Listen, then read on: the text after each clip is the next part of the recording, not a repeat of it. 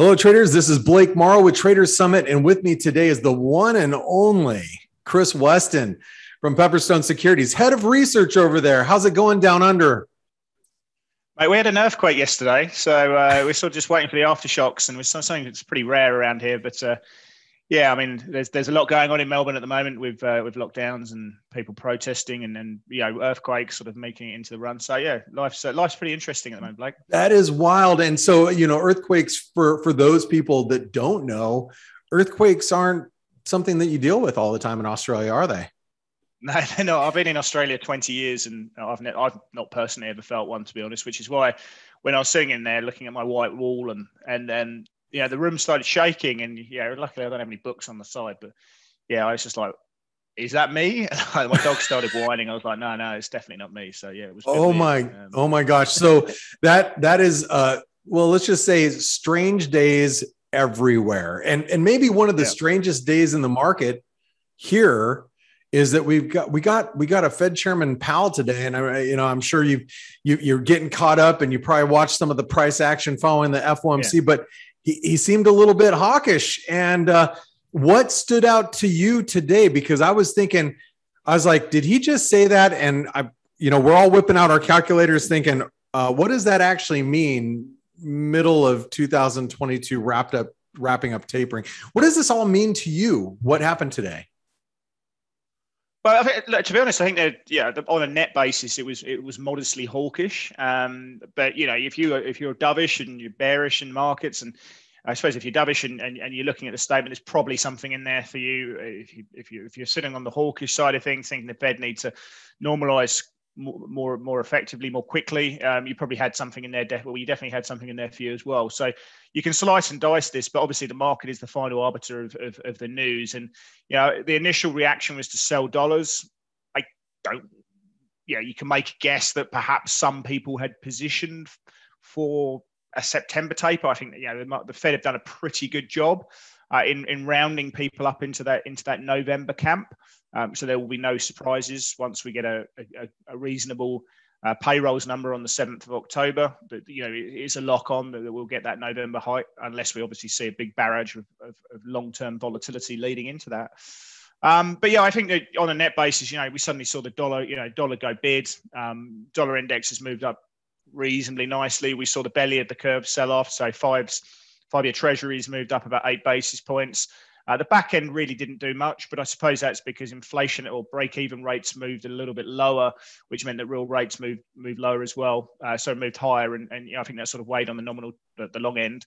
But the dollar's gone bid and gold's gone down, and equities just continue to go higher, really. I think there's a nice bid going through in energy and financials. So look, I think it's a really interesting one. I mean, you can take out the fact that they're going to probably taper in November and the pace is going to be faster than what market was looking for. You can look at the dots plots.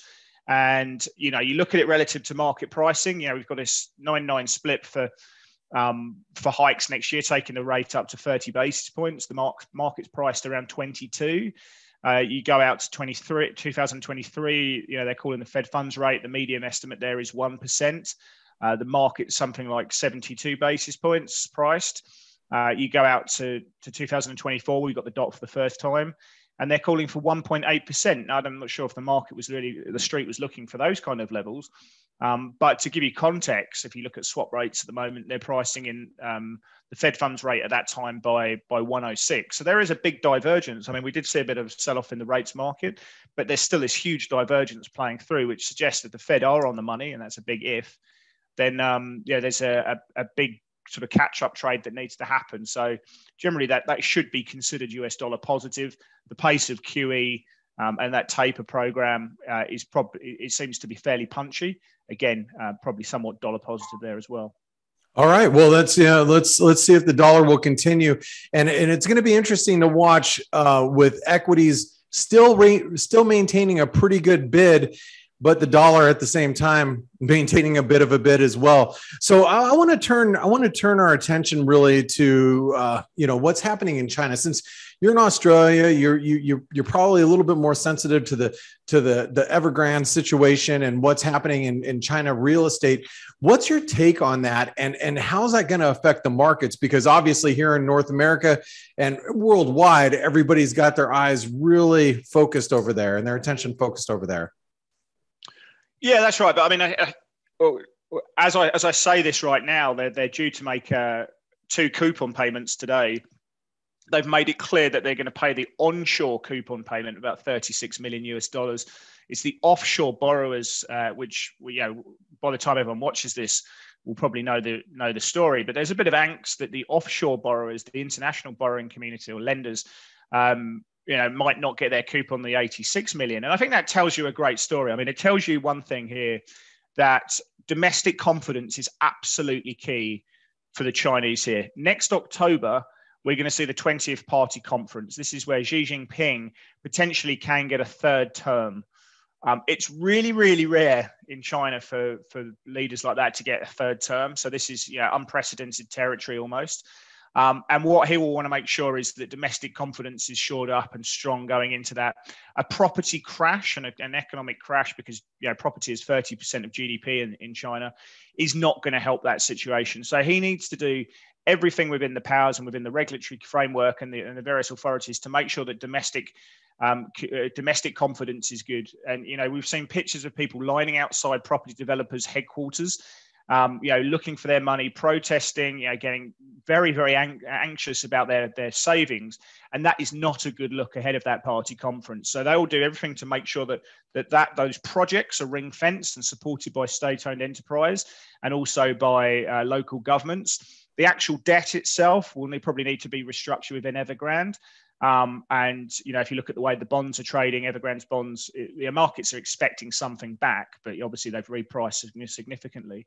So the question is can they look after the domestic confidence? Can they look after suppliers and try and ring fence those issues? So there will be some angst amongst the property stocks. There has been, there will probably continue to be so. And deleveraging the situation is not without risk. So of course we are watching this pretty closely, but ultimately, they'll try everything to make sure that domestic confidence is really important for us as traders. I mean, obviously everyone's watching the property sector, everyone's watching the A50 futures, the Hang Seng. But I also like to watch dollar CNH. I think the offshore yuan is a really important one there as well. Not just because, if you see strength in the yuan, the CNH, you tend to see strength in the Australian dollar as well. And we take our cues from that, and the variance between the two picks up and we see stronger correlations.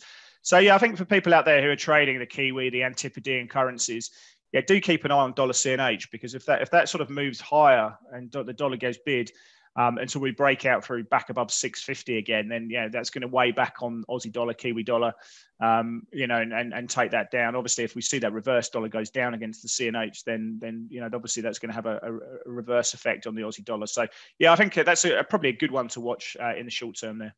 That's those are some great and very valid points, Chris. And as far as the US dollar CNH, something that I've been watching very carefully myself, and I know Brent Donnelly over at Spectrum Markets, he's been looking at it as well. And I think you bring up the perfect level, 650, 652, somewhere around there. If we start getting above that, that might be a worrisome situation with what the dollar might do against some other currencies. But I wanted to leave you with, or just ask you one last question, and I think you've answered it for the most part because of the Chinese elections coming up this next year.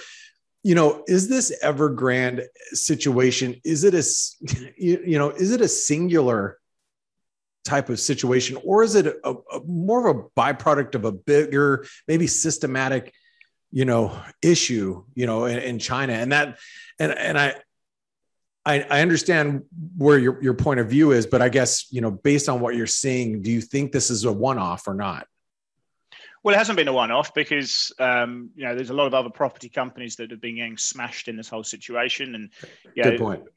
Evergrande make up a percentage of the high yield credit index, a large percentage of that. But there are obviously a lot of other companies that have over leveraged and built way too much property that they're still in the middle of going through. And of course, last year we saw the three red lines, trying to limit the amount of leverage and telling people that property is not for speculating, it's for living in. And I think since that time there has been this look at basically the leverage that's involved in that. And there will have to be restructurings playing through, and the extent of that restructuring will impact the financial system in terms of their non-performing loans. If Evergrande was to default, and depending on what that looks like, that's going to weigh on the financial sector to an extent, and their non-performing loans, as I say, will be down, but not to any kind of catastrophe, bad levels. Yeah. But if it was to really sweep across the property space, then obviously we start looking at the contagion effect. So we go back to 2008 type situations. We're not looking at collateralized loan obligations, but we're going to be looking at credit default swaps across the whole Asian banking space and see if they start widening substantially. And then that will be the cue then that we're going to start seeing contagion risks playing through, and volatility playing up to a higher regime in financial markets. At the moment, we're not there. But that's the concern that we have is the extent of the downgrade across the property spectrum. What does that mean for non-performing loans in the banks? And ultimately, what then you're going to see that reverberated in some of these bets that people take out for protection, like credit default swaps. And I think for us as currency traders and traders more broadly, if we can look at that and see a widening of that, then we can trade volatility. We can obviously take our pick on what currencies we like to do in a risk-off scenario, such as the yen, the Swiss franc. So I think I think more importantly in this, it's a very complicated situation for a lot of retail traders to do. You've got to recognize the cues. Like we're looking at credit default swaps, market pricing more broadly. And then when that starts to move, we can start reacting. And I think in this situation, reacting will probably be key. Well, Chris, I appreciate your comments and your feedback and your thoughts and ideas. And I know all of our traders back that are watching this right now on the Trader Summit community really appreciate it as well. And I want to say, being a partner with Pepperstone Securities over the years, it's been really a pleasure of mine and the Forex analytics community. But really with Trader Summit, we enjoy your analysis coming in. And I know for more analysis from Chris, make sure you read his columns that he puts up from time to time on the Trader Summit site. You can get to Chris, Weston, and Pepperstone Securities in the link in the description of this video.